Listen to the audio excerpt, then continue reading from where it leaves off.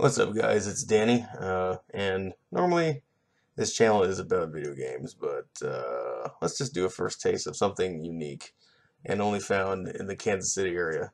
There's a milk company called Shatto Milk Company, and they make, well, they process dairy milk, and it's local, and they don't use any hormones, so which is nice. And they have various flavors. They've got cotton candy, which is what I'm about to try here. It's a slight blue.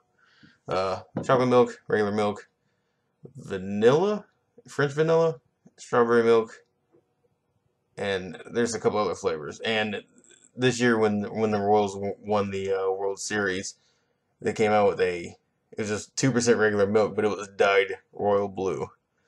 It's pretty cool. So anyway, just thought I'd do something different for the channel. Why not? So let's go ahead and open the seal here off the bottle. I'm gonna shake it up a little bit. So yeah, there it is. There's their name, and the camera kind of shows the blue, but it's cotton candy flavor. So let's try it out. Why not, right? Do something a little different. Dang, they make this. I'm trying not to splash it. Okay, cool. And the bottles are glass, just like the old days, you know, back in the 50s. They had glass bottles when they would deliver your milk. So let's try it. Cheers.